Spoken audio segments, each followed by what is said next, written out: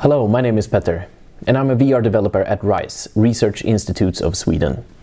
Together with CEA, Gleechi and JIPROC, we have developed a virtual reality training application for industrial personnel. What you're seeing in front of you is the Handcode project, funded by EIT Digital. Think of it as a flight simulator for factory workers.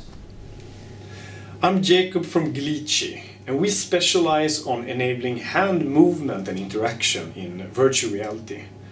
And we originally come from 8 years of robotics research focused on enabling artificial hand movement. And it's this technology that enables industry staff in the Handcode project to be able to learn how to operate a machine by using their hands just as they would in real life.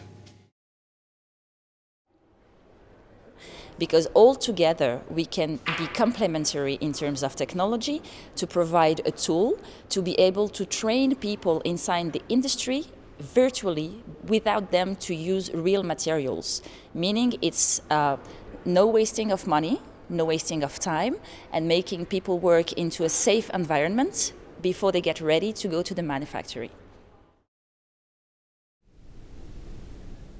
It's expensive to train new factory workers today with all the knowledge that needs to be transferred.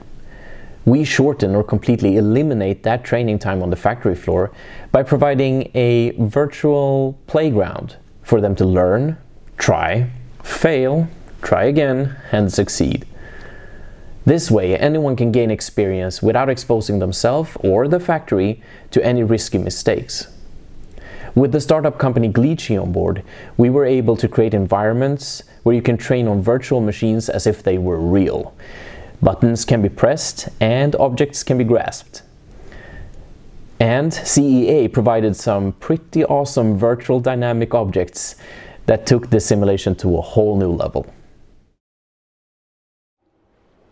So the innovation activity concept inside EIT Digital is gathering people from Europe with complementary competencies in terms of technological research, innovation, and transfer for the industry. So we do provide new technologies for people to be able to work safely and more comfortably inside an industry.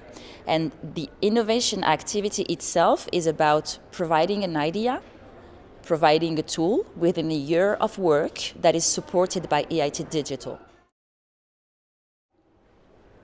It's a great project because we've met, thanks to EIT Digital actually. I met the Gleechi startup first, who had won the contest of EIT Challenge, EIT Digital Challenge for startups. I saw him making a speech about virtual reality, so I went to talk to him and I told him that we were doing virtual reality too, and we realized how complementary we were because we were focusing on the body, he was focusing on the hands. So with Gleechi we decided to maybe do something together inside EIT Digital, and then he put us in contact with SICS, the research center, who was already working on a use case that needed some more virtual reality applications.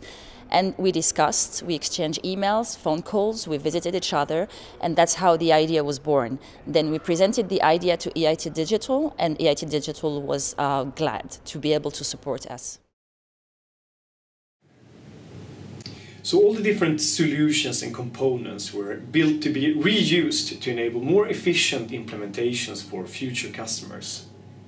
This way, we aim to provide industry companies of all different sizes with virtual reality-based training as an easy-to-implement service. So we already started implementing this technology with a Swedish manufacturing company, and we're now finding more customers in the industry sector that wants to increase competence among their employees.